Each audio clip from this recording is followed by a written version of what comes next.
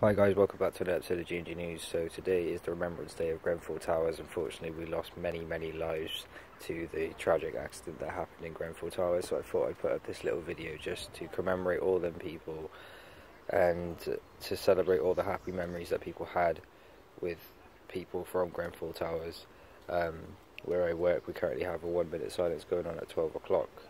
I work at a very high security place as well. So I'm really proud that they've actually taken it upon themselves to do a 1 minute silence for all the people who've lost someone. I didn't personally lose anyone from Grenfell Towers, but a few of my friends lost their uncles and aunties, and they know who they are.